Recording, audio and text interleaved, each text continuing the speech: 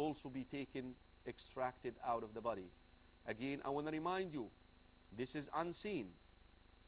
Talking about unseen must be supported by evidence of the knower of the unseen or revealed to the Prophet sallallahu alaihi wasallam.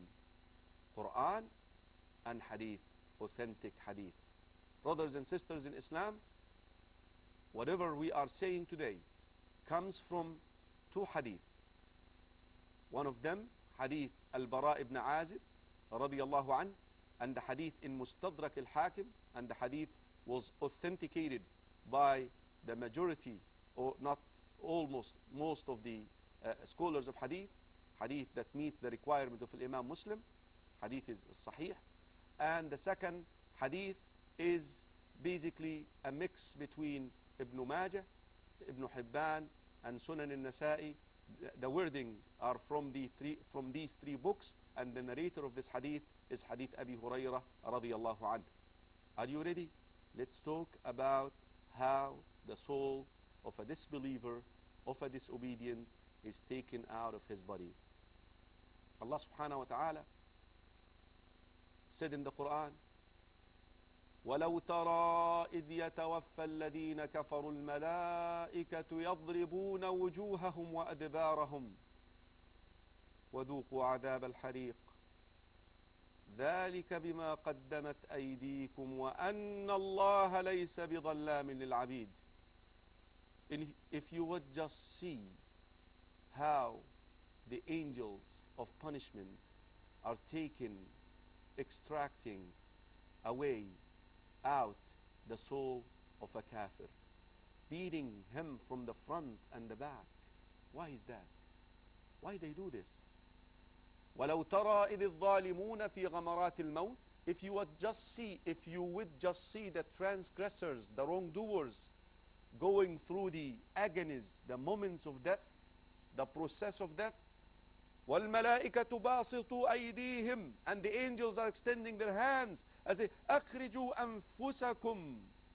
Deliver your souls. Deliver your souls.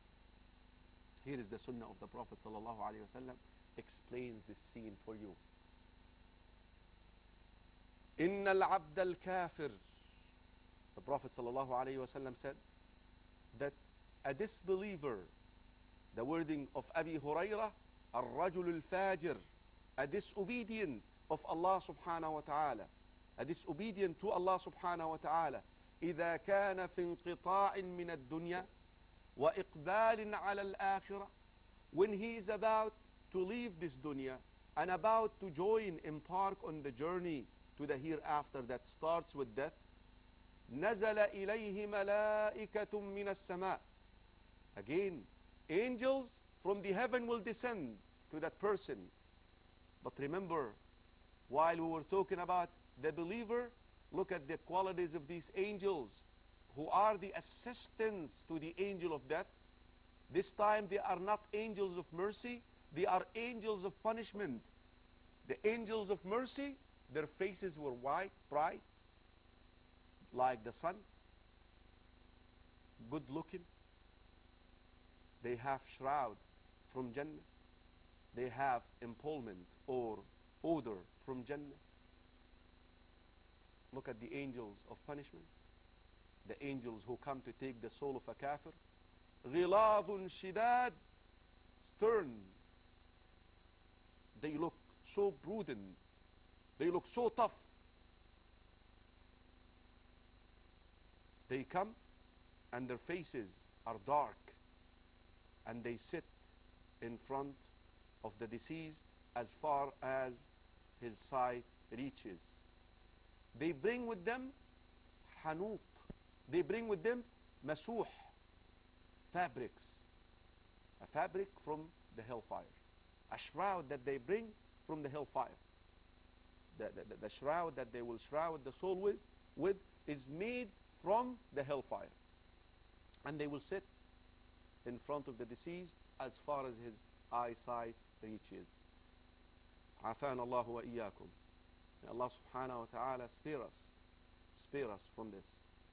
Brothers and sisters in Islam, When the 0 second is here, the angel of death will proceed, and he will sit right by the head of that deceased, and look how will he call his soul out of his body. He will tell him, أيتها النفس الخبيثة, O malicious soul, اخرجي إلى سخط من الله وغضب, come out to the anger, to the wrath of Allah subhanahu wa ta'ala. Ya Allah, this person, brothers and sisters in Islam, he did not purify that soul. He did not purify his soul. He neglected his soul. You see, we are entrusted with our souls.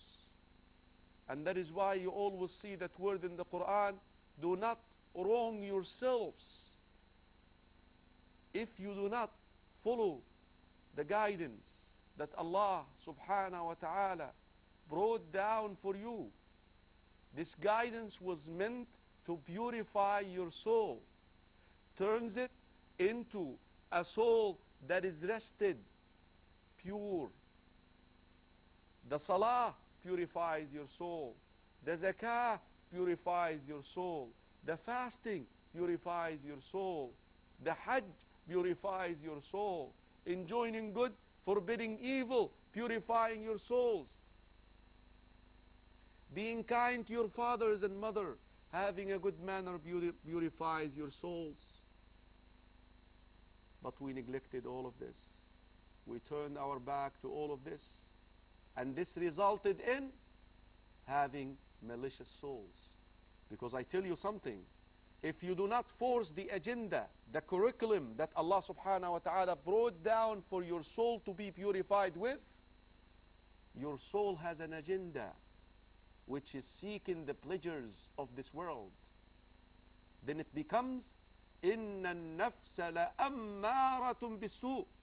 It becomes a soul that is inclined to evil, because the person neglected the purification of that soul. The person did not introduce the curriculum, the Quran and the Sunnah of the Prophet sallallahu alaihi wasallam to the